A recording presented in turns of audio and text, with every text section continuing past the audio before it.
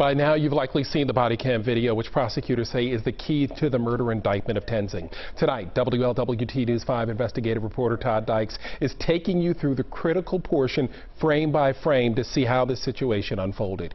We want to warn you that this is the original, unedited cruiser cam video. It is very graphic and disturbing, but we believe it shows very important aspects of this case that we would like you to see. Now let's get to Todd with a closer look. Todd, good evening. Yeah, Mark, good evening to you. If you've seen the video, you know what started as a simple traffic stop ended in tragedy in just a matter of seconds. But when you slow it down, the video reveals even more.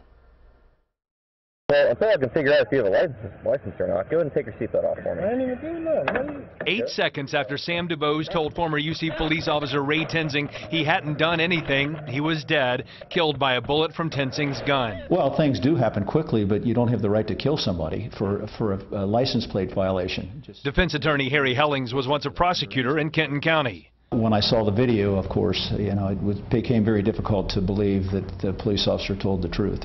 I showed Hellings the video again, frame by frame. Keep in mind, Tenzing told officers at the scene he shot DuBose because he said, quote, he was being dragged from the vehicle and had to fire his weapon. This shot, taken 2 seconds after DuBose responded to Officer Tenzing, shows DuBose starting his car. Commotion ensues, but here's a shot which could be critical in court. Look through the passenger window of DuBose's car and you'll see a parked vehicle. Approximately 1 second later now, you can see Tenzing's hand grabbing DuBose's seatbelt, and this is where the fatal shot is fired. Now a half second later, DuBose slumps to the side. Look closely and you'll see what appears to be the same vehicle in the same driveway, suggesting DuBose's car had not moved yet. The first indication of the car's movement comes in these video frames, taken about a second after the deadly shot was fired. If a jury agrees with that scenario, it would refute Tenzing's claim he was dragged by DuBose's car and then fired his gun. There are ways to defend this case other than saying that it didn't happen, because it did happen. You can't defend this on the theory that it did not happen. Well, Hellings says don't be surprised if the defense pushes for voluntary manslaughter. The legal argument would be to say that Tenzing was enraged when DuBose didn't take his seatbelt off.